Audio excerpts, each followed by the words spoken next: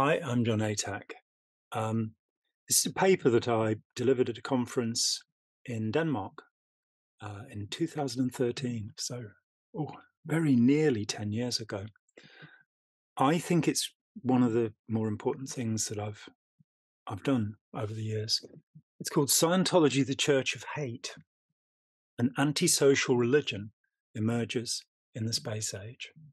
And the second part of the title is a little bit of a joke about a Scientology publication, a religion emerging in the space age. Let's start with the Ron Hubbard quotation. "We are the only people on earth with the right to punish. People attack Scientology. I never forget it, always even the score." There are, actually the numbers have gone down since I wrote this. There are about 20,000, 25,000 paid up Scientologists in the world, members of the International Association of Scientology.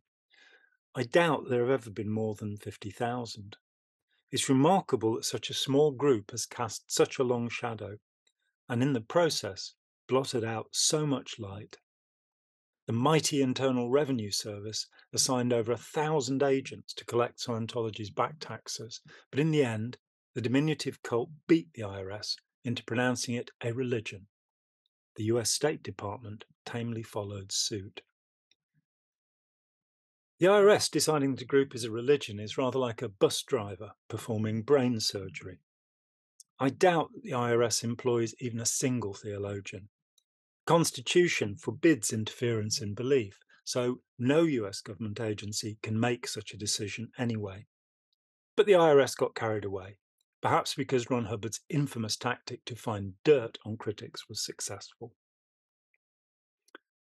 You can find a conversation I had with Mike Rinder on the topic of the IRS, which Spike will usefully put a link to.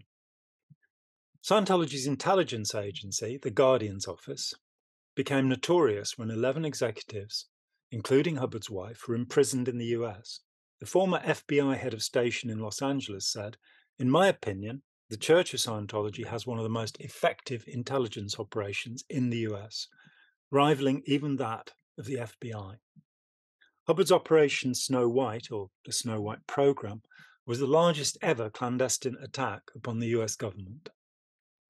In the 1990s, a district attorney who should have prosecuted the unlawful killing of Lisa McPherson admitted that the prosecution was dropped because he didn't want anyone to poke through his trash and discover how much scotch he drank. Did Fred Goldberg of the IRS succumb to blackmail, or was he simply exhausted? He so far avoided many attempts to subpoena him to frankly address that question. As part of the secret deal, the IRS admitted that all of Hubbard's ramblings were scriptural. This includes his directive to mix up papers before sending them to the IRS. Maybe other citizens will adopt this tenet. Hubbard also ordered his followers to mow down the IRS, and this too is a protected religious teaching. The IRS may have legitimized more than they can easily chew. The IRS ignored the hundreds of millions that had geezered into Hubbard's accounts. He died with an alleged $648 million unspent. Every last cent derived from Scientology. With Hubbard no longer funneling money into his private bank accounts, the IRS decided that Scientology was no longer run for profit and took a mere $12.5 million in back taxes. I agree entirely with Professor Kent's assessment of the religious character of Scientology. Hard evidence shows that it is not a legitimate religion, simply an antisocial organization with a religious facade. But out of respect for the IRS, let us pretend that Scientology is a religion. It is clear that a positive social agenda is unnecessary for religious status in the US. In 1993, Scientology became a non-profit. In the UK, this would be a charity. I'm a tad old-fashioned. I think a charity should be charitable. And charity is at the heart of all mainstream religions. St. Paul assures us that we are nothing if we have not charity. To the Buddhist, the Christian caritas, caring for another without want of reward, is an essential teaching. Muslims believe that the giver should be grateful to the beggar, not the other way round.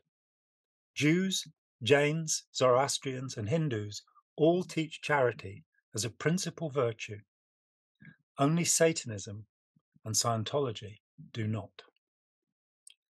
Indeed, Hubbard counsels that we should do nothing for charity, because an exact exchange must be given for anything we receive.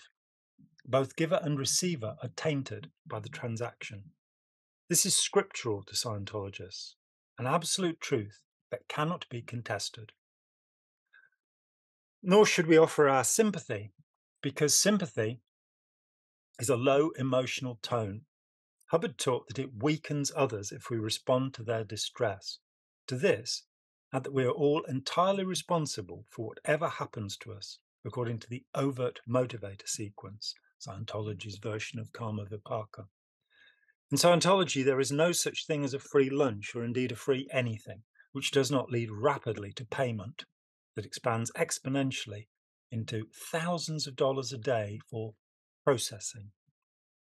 Religions receive charitable status because they work for the benefit of society.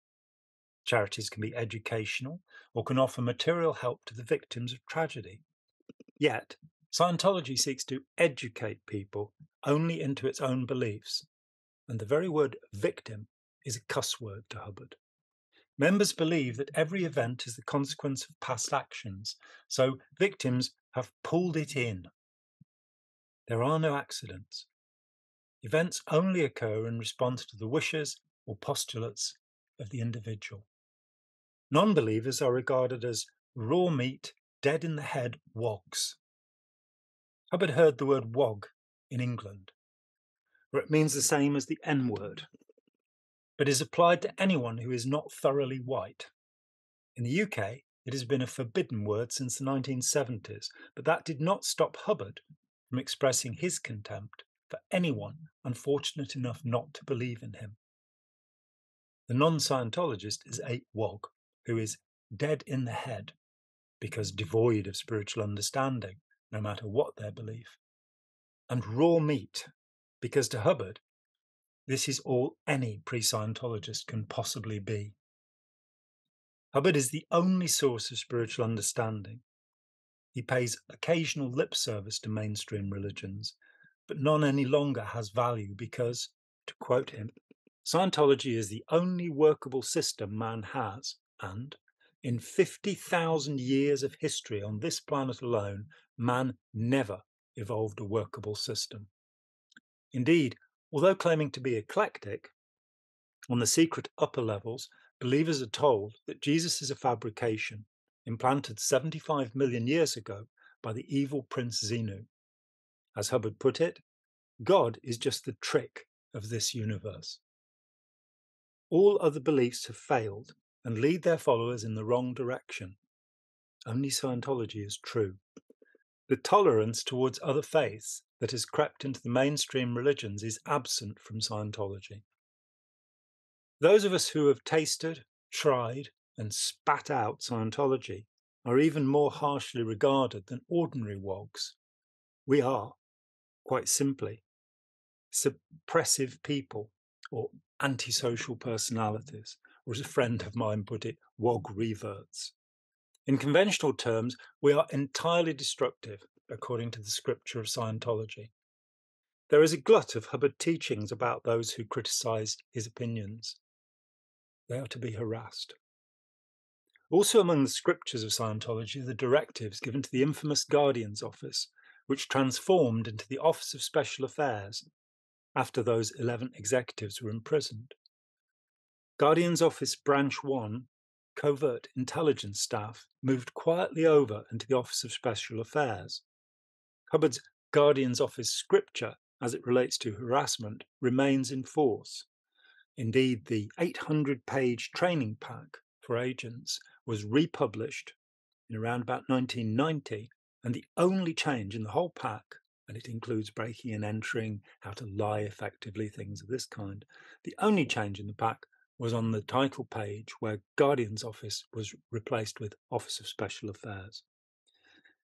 This is concealed from the broad membership, issued on a need-to-know basis to those who perform the dirty tricks.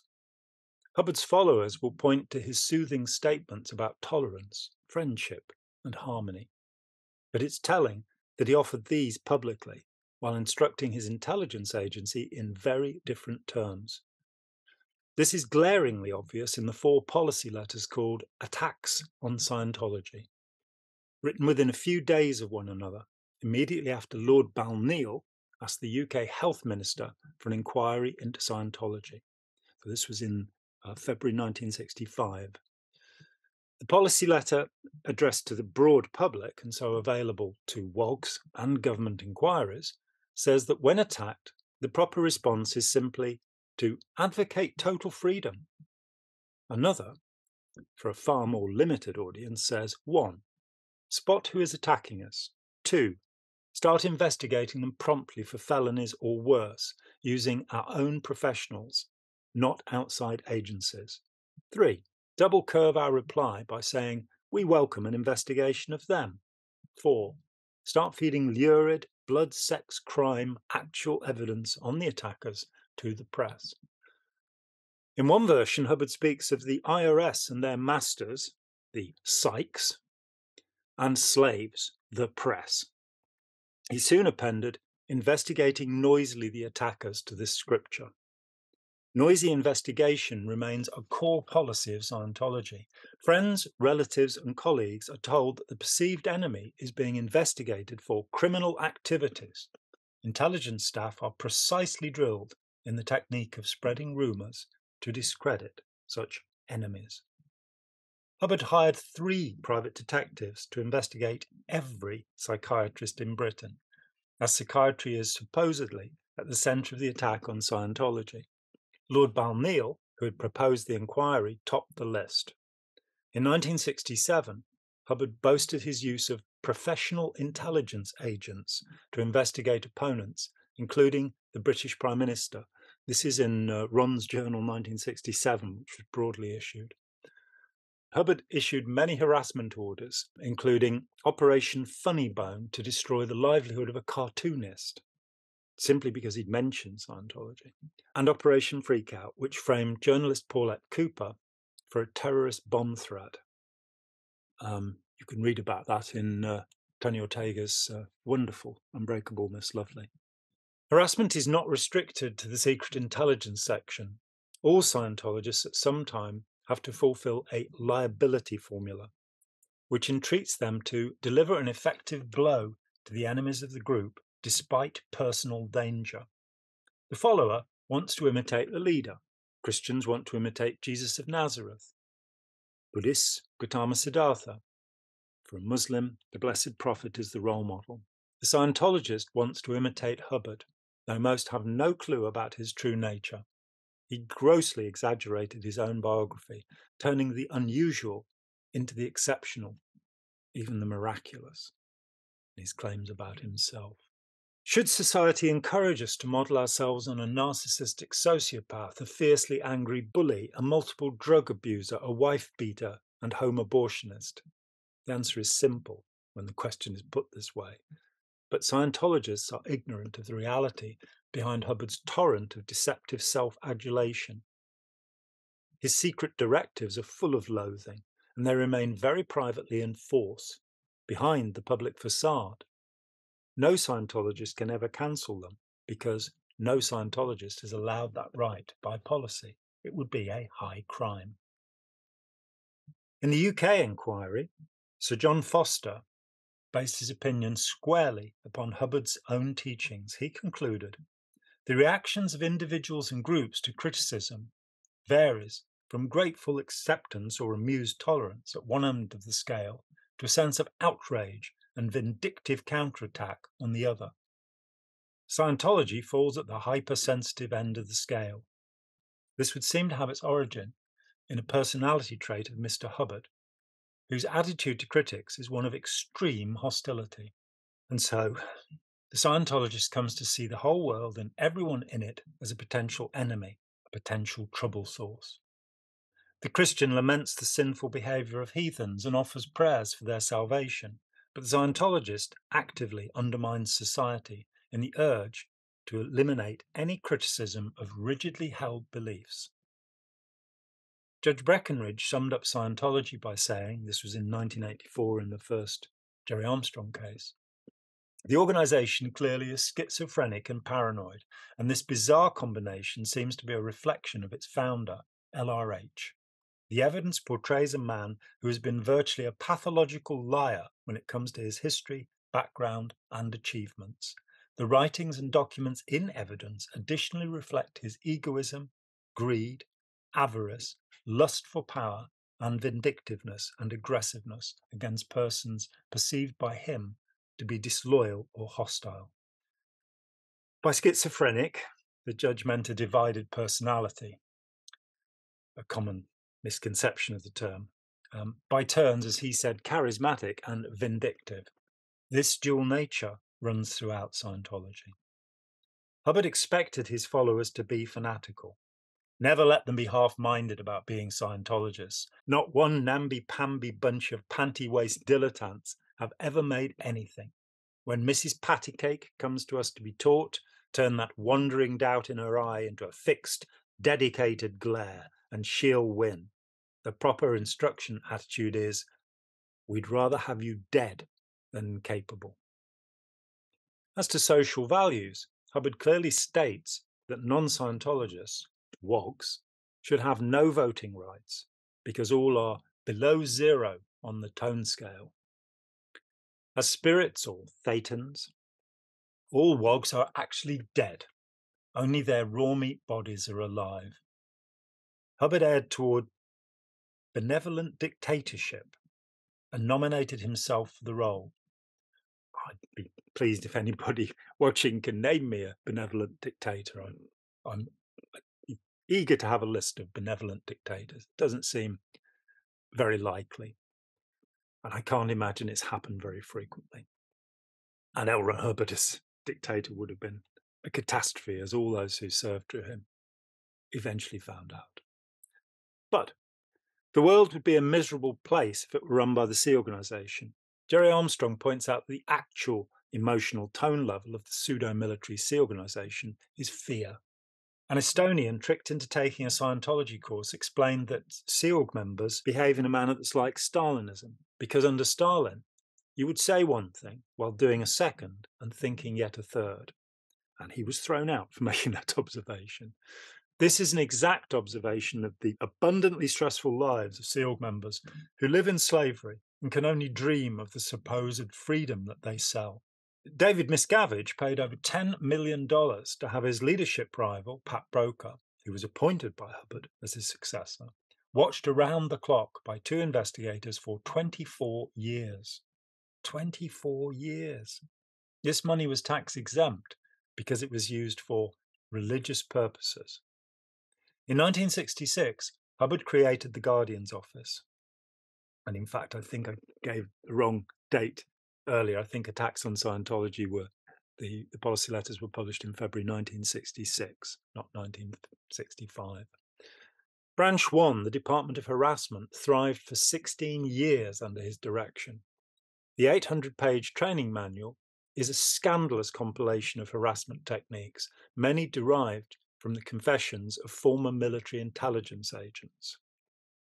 He recommends a couple of books by such people, like Boomerang being one of them, by Sefton Delmer. Operatives are taught how to lie and how to break and enter, among other scriptural requirements.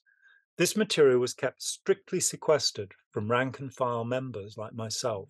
We were told that among the aims of Scientology was a civilization without insanity, without criminals, and without war, where the able can prosper. Hubbard favoured statistical management, and every week Branch 1 reported 10 statistics, including an enemy or potential enemy removed from the position of power from which he is attacking or could attack. This garnered 250 points per enemy.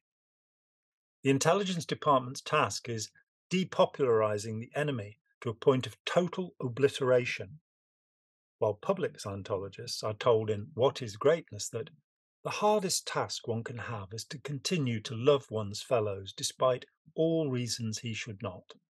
In the very month that this advice was promulgated, Hubbard created the Guardian's Office to show that he was no longer going to love his fellows. In the infamous fair game law, Hubbard insists that opponents can be conned, deceived, litigated against, and even destroyed. Remarkably, since Hubbard's death, fair game has been defended as not just a religious doctrine, but a religious expression long after the pretended cancellation. Indeed, Hubbard issued a fatwa to all Scientologists saying that named individuals should be shot dead with process R245. Such contradictions form the backbone of Scientology. Hubbard had realized that contradiction causes hypnotic dependence, as he pointed out in his false data stripping policy. Scientology is a two-faced religion, if it is a religion at all, with Hubbard as its Janus. There have been other antisocial forms of religion. In India for centuries, the Thuggis murdered innocents in devotion to Kali. Modern-day Nigerian Christians expel and even murder infants, and I've put Christians in inverted commas there, believing them to be witches. Before creating Scientology, Hubbard was absorbed by the beliefs and magical practices of Aleister Crowley. He recommended a Crowley text to his followers and referred to the great beast as his very good friend. In Hubbard's private papers, there are magical rituals and comments which show that he was privately devoted to the goddess Hathor, who has two aspects. She is pictured as a cow which feeds humanity, but she is also a devouring goddess who, like Kali, feasts on human blood. This essential contradiction runs through Scientology, making it a psychological or spiritual equivalent of the Thuggis. Told that his son Quentin had died, Hubbard grumbled at the inevitable bad publicity. Followers must sever all connections with anyone, friend, parent, sibling, or child, when ordered so to do. Thousands of marriages have been torn apart through this antisocial policy. Hubbard's justification for this, and indeed for everything, is Scientology is a science of life. It is the one thing senior to life because it handles all the factors of life. This would doubtless apply to the use of deadly force to silence his opponents, as his R245 orders show. R245 is a coded expression for murder, originally routine 2, number 45, and he demonstrated it by firing a shot from a Colt 45 in a lecture in, I think, 1954. The book Creation of Human Ability contains R245. Scientologists are directed by Hubbard to tell an acceptable truth. In the intelligence department, they are also drilled until they can lie without detection, training routine lying, TRL. Scientologists will point to the many groups established by the Guardian's Office to enrich society. They will show videos of Scientologists picking through the rubble at Ground Zero or helping out after the tsunami in T-shirts emblazoned with Scientology advertising. These groups really exist to promote Scientology. According to Hubbard, perfect public relations is good works, well publicized, which is a management statistic reported weekly by every Scientology organization. Good work without a publicity angle is discouraged as inadequate PR. Germany recognizes that the Scientologists' loyalties to their organization prohibit them from loyalty to the state, so they cannot work in the civil service. Given the many covert operations run by Scientologists and the deliberate policy of getting a job next to power, this is no surprise. President Clinton tried to persuade European countries to join in the US protest at this, which is odd, as the convictions in the US show that Scientologists will readily betray their employers to further the ends of the cult. Indeed, as Guardian's office staff admitted, policemen in the US accessed FBI computers to prevent the apprehension of Scientologists who had committed significant crimes. Scientologists are taught to feel contempt toward non-members, but to pretend friendly interest. This is called finding the reality. They concentrate on agreeable subjects, avoiding disagreement to prime the WOG for recruitment. Scientologists rehearse tens of scenarios in a series of precise drills until their proficiency is certified by a course supervisor and attested on a simple lie detector to the examiner. And to anyone who protests me calling the e-meter a lie detector, There are two issues where Ron Hubbard called it a lie detector. Tone scale drills indoctrinate the ability to pretend an emotion so that the prospect can be manipulated down the scale, made to feel worse deliberately. A recruiting department policy letter explains that it specializes in human emotion and reaction, handling it, capturing it, and controlling it. Recruiters find the ruin, which is whatever a prospect feels is ruining their life, their worst nightmare, their greatest fear. The next carefully practiced step is to steer the prospect into the full gloom of this personal terror by causing fear of worsening. It is an aspect of Hubbard's contempt for humanity that he used practiced emotional manipulation upon the dead-in-the-head raw meat wogs. Once the area of ruin is found, whether it be sex, drugs, or rock and roll, Scientology will be offered as the solution, in return for an initially small fee. The recruiter receives 10 to 15% of future sales, so field staff members can make a very good living. Because, as a Scientology spokesman once said, the bridge to total freedom costs about the same as a car. He failed to add a Ferrari, that is. And you could probably buy several Ferraris for the cost of Scientology bridge as it is now. Scientologists are taught to treat others as prey. Sales staff take the Registrar Sales Training course based upon the textbook Big League Sales Closing Techniques by Les Dane, a hard selling manual to which Hubbard added his own scripts and drills to make the pitch seem heartfelt and genuine. The techniques are horrifying, but now constitute an aspect of the religious scripture of Scientology.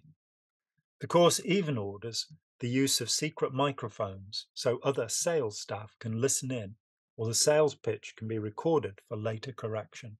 This material goes into a prospect folder, so future sales can be fine-tuned. Let's Sell These People a Piece of Blue Sky describes a 13-hour sales session where a loan shark arrived with the check already written. His name was Lee Lawrence, and it was a check for £7,000, as I recollect. I declined the loan, but many others did not. Many also gave up their homes and all they owned to become warriors in a pitched battle that never subsides. After spending everything, many joined staff with a 90-hour week, awful food and lodgings, and an hour a day at most with their own children. Women who fall pregnant are offered the choice of termination or demotion, being sent to an outer organisation away from headquarters. And while the leader lives like an oriental prince, the pay is barely enough to buy the cigarettes, which almost all staff smoke. The Guinness Book of World Records lists Ron Hubbard as the world's most prolific author, but Scientology should be added as the most prolific litigator in all history, having initiated literally thousands of lawsuits. Scientology has settled numerous suits with huge payments and a silence contract, which forces critics to remain forever silent, even about their own experience and even in private conversation.